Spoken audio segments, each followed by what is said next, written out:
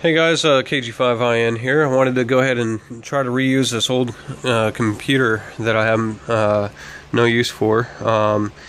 It's basically an old system that I was using and it just got old and sluggish, and I said, you know what, and power supplies for the ham radio are very expensive. They can be. Of course, they're designed and got cool features on them and meters and all that good stuff.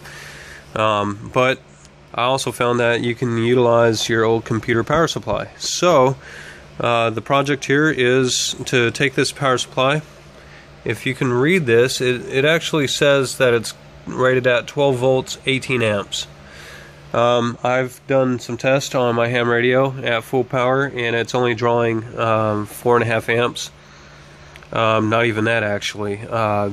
It's a total output of 50 watts. You do the math, it comes out to like 4.2 or 4.3 amps, something like that. So I've got plenty of amperage available on this. The voltage is at 12 volts. It stays at a consistent 12.0. It does not go above the 12.0, but if you throw a meter on it, it actually shows 13. It's kind of weird. Maybe it's something to do with the wiring. But anyways, so I'm going to utilize this, and what you're going to do is you're going to look for this P1 pin adapter, okay? And you can actually go online and Google that. Now, some computers will have a P2. That's fine too. You just see a different pin out, so you have to figure out which cables to cut. You're looking for a 12 plus and a ground, okay? And if you look here, and if I'm reading this correctly, it's pin number either 21 or 22, depending on which way you go. I don't know, but anyways, it's the white one is the 12 volt positive, and then this negative, which was right next to it, I just used that. Pretty much any of these black ones are negative, but it seemed like a little bit thicker cable, so I went ahead and clipped that. So you got your white 12 volt positive, you got your ground right here, and you just clip those. Or you can, find a different way to get a little adapter for this if they make them. Then, for the power to turn it on, to turn on the power supply, you have to clip this green one, which is pin 1, 2, 3, 4, 5, 6, pin 7 or pin 8, depending on which way you look at it. You go 1, 2, 3, 4, 5, 6, 7, 8. It's a green one right there. And then I clipped another one negative next to that, so that when you touch them together, it makes contact and powers on the power supply. This orange one, ignore that, okay? It was just a whoops on my end, so just forget about it. So when you go to look at the wires after you've cut them, you've got your ground and your green, which turn on the power supply. Then you have your negative black cable here and your positive 12 volts. Don't worry, nothing's hooked up. And here's the power supply. Here's the computer. I'm going to try to utilize that fan right there to draw nice cool air into this box. Also, I've got another fan that I'm going to plug into the back of this.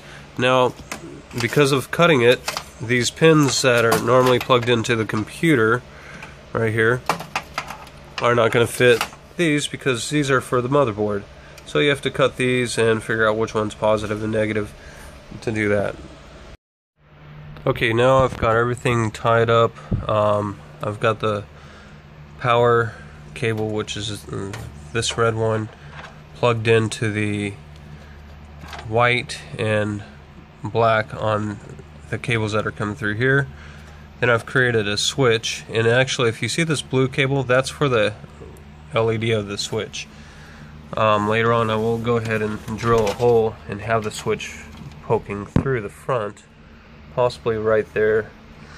Anyways, I'm going to go ahead and flip this on, and if you notice, the LED turns on and the fan is on. You can kind of see it going, and I've got the electrical coming out over here.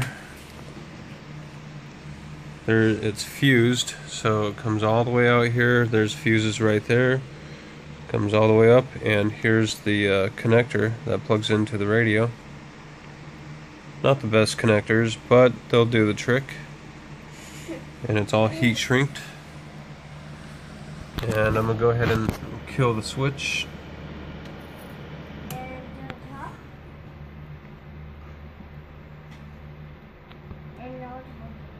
And there you go. Power off, the unit's all set. I'm gonna go ahead and close this up and hook up the radio. Okay, so this is part of the complete project. It's almost done. I've got to drill a hole and put the switch in here and put the cover back on right here. Then if you look up here,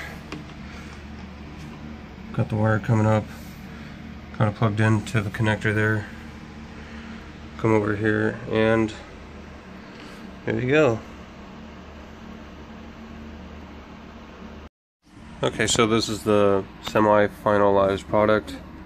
Here's the power switch. You can see that kicked on. And if we jump up over here, got the power going, running exactly 12 volts, which is not bad. And the unit, like I said, puts out 18 amps and 12 volts. Occasionally it drops to 11.9, but that's pretty normal. The cable's kind of long. But anyway, so that's where the unit sits. Later on I'm going to have a cooling fan underneath it to blow some nice cool air. Here's the fan. It's a pretty nice little fan, you know. So I'll have this mounted up like this, sitting up on something a little bit elevated to draw in some nice cool air, blow it up on underneath the unit where the cooling vents are. It shouldn't require that, but you know, just for kicks, I guess. And that's it. KG5IAN, all clear.